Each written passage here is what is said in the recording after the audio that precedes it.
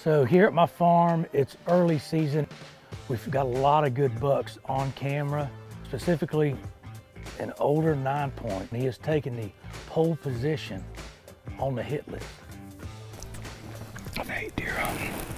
Come on, turkey season. This joker just absolutely, he gone. He ghosted us. At the end of the day, we're hunters, and that's exactly what we did. We just got in the woods and we hunted.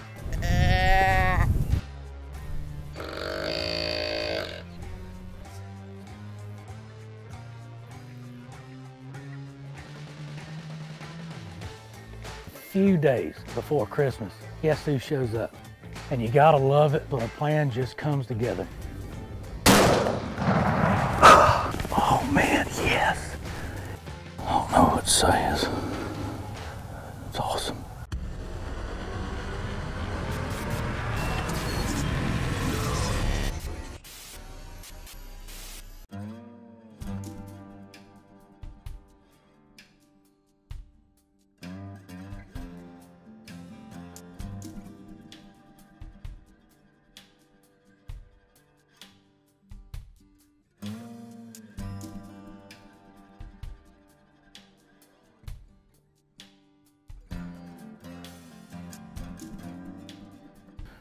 So here at my farm, it's early season, and we have spent and put so much time into making this habitat here at my farm, Farr Farms, pristine. And but these deer do not have to leave. They have everything they need right here.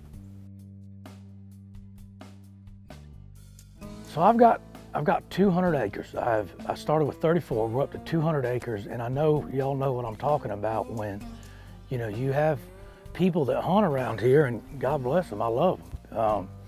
But redneck's gonna do what redneck's gonna do, and that's shoot deer. So I'm battling people around here. So these deer travel a lot during the rut, and I gotta have some incentive here for these deer to stay on my property. And that's what we try to do in creating the perfect or ideal habitat for these Tennessee bucks. So all the hard work we've put into this place is you're finally starting to see the benefits of it. It's finally starting to pay off. We've got a lot of good bucks on camera, specifically an older 9-point, and he is #1. He has taken the pole position on the hit list. This is an older deer, mature dominant buck, and he needs to be killed.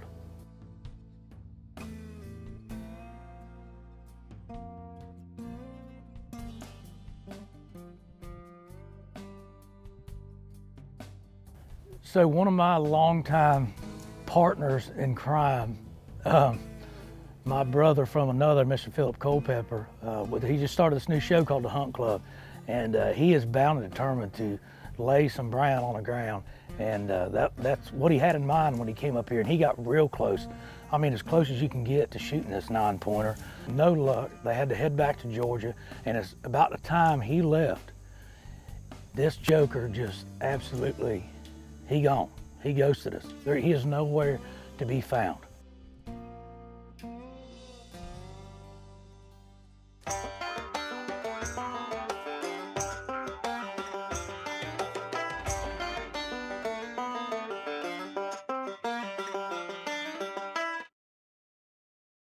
So fast forward 3 months, here we are, it's the end of the rut, getting towards the end of the rut.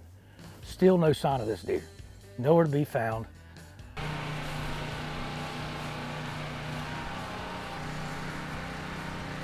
I believe I have a little bit wider shoulders than the joker. But I haven't shot a deer on my property yet. So I'm gonna do what any person in my position is gonna do, and that's just to keep hunting, because you ain't gonna kill them inside.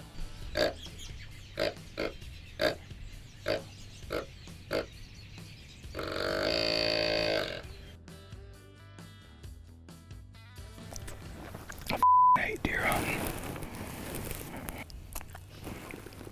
Come on, turkey season.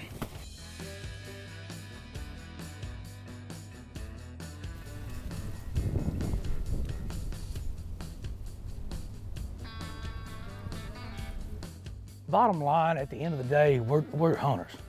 We hunt, and that's what we do, and that's exactly what we did. We just got in the woods and we hunted. Hey, this is Tyler Farr. Bryan and Mama, how you doing? Good. I just called in and it said I hit a answer machine. It said I didn't win to try again later. We're sorry you didn't win. I know, right? I was like, man, I was really trying for those Jason Aldean tickets.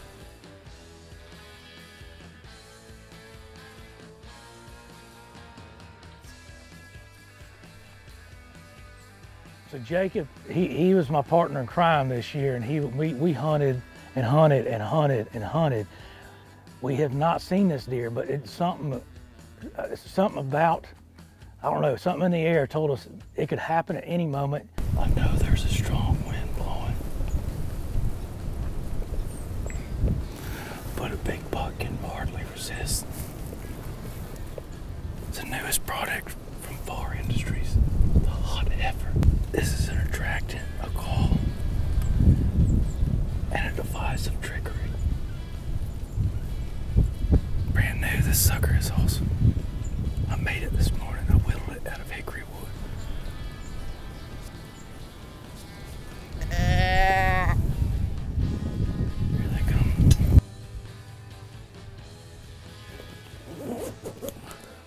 Ready to take on the winter. Oh. After hours of preparation, we're now ready to rumble. Feel like a Michelin man. So it was cold, it was warm, it was raining, it was snowing. We didn't have prime conditions for hunting, but we had a better percentage of killing this deer if we got in the woods, so that's what we did. Good thing it's not windy. So nothing. I ain't seen this deer, and lo and behold, I mean, a few days before Christmas, guess who shows up? We are situated in the Culpeper Big Boy Maze. And we haven't seen it since the beginning of the season, but 2 days ago, he popped back up on camera out of nowhere, so that tells us the rut is over. For the most part, it's over, but these big boys are coming back onto my sanctuary and want to get smacked in the face with a piece of lead. So we got this deer on. He's, a big 9-point, and it's pretty cool to be tracking a deer you saw early season. He made it. He lived through the whole season because he wants to get shot by me. So this is the end of the season. This is overtime. Something's got to happen. This joker shows up out of nowhere. Got him on my wild game cameras, a few pictures of him. So guess what we're going to do? We're going to go get in the woods and kill this joker. And you got to love it sometimes when a plan just comes together, which doesn't a lot for me.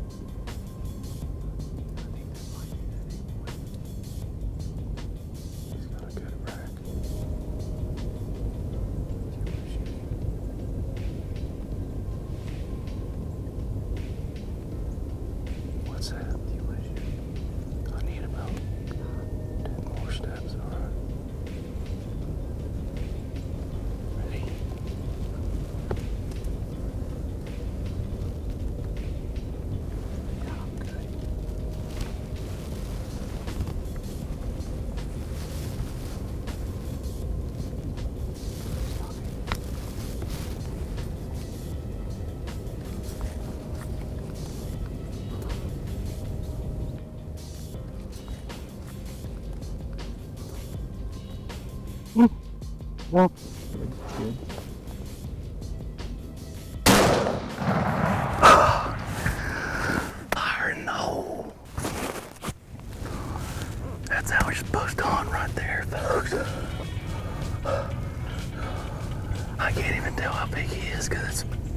It's literally like, this is a first light. I think it's a chocolate rack, a dark rack. God. Dropped like a hot tamale. That was perfect, dude. We just absolutely evicted a buck. Dude, I think I did my little... You did. I don't know why I do that. So I ain't telling y'all nothing. I ain't telling y'all nothing. Everybody knows every hunter has a nervous tick, and he just has this, he has something about his hunting style that separates him from the pack. Unfortunately, mine was my weird grunt that just came out last year, and I don't know why, but it sounded like a pre-puberty mockingbird or something. It was supposed to come out like bah, and it came out like meow.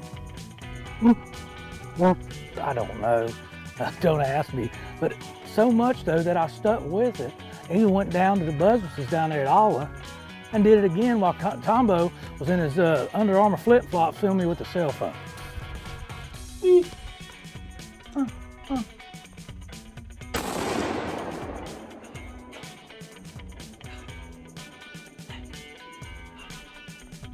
Freaking got him. I got him. I'm a terrible hunter. I'm the worst hunter. In North America, I'm the worst hunter. All right. Tombo taught me the way of deer management today. So that's what we're doing. Just thinning the herd, folks. Just thinning the herd. Body I'm not gonna get in trouble for this one. No, I won't do. No.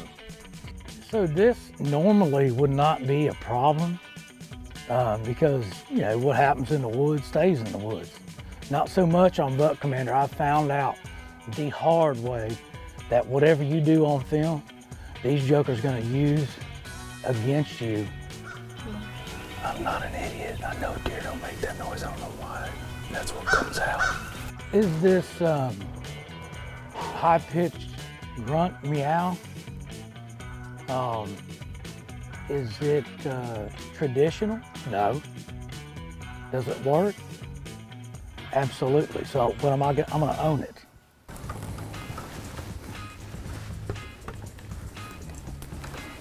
Chuck, bring some water. This might be a long tracking adventure here. See if we can find blood. Dude, this is my biggest buck I've ever shot on this farm. God, he is balmy. Oh, dude, yes. Dude, it is. It's that big 8. It's that big 8. Oh, man, yes. Absolutely, he's a shooter. It's too late now, but he... Golly. Oh my gosh. Dude, look at that freaking joker. Gosh. This is the biggest buck I've ever shot on my farm. By far. I've had this farm for 6 years. And I've hunted it every year. Bow and gun, and I've never shot a deer this big. This is a buck we were after this morning. We had him on camera. So when you actually get the deer, you're actually after it, makes it very freaking rewarding. This 100% makes it all worth it. And me and Jacob have hunted our butts off this year and saw young bucks. And these bigger bucks just up and disappeared like the last month or so. We saw, you know, 8 points. And I'm speechless because this usually doesn't work out in my favor. But today, it did. We have, this is awesome. It's awesome. I don't even know what to say. It's awesome. It's awesome. It's awesome. I don't know what to say. It's awesome.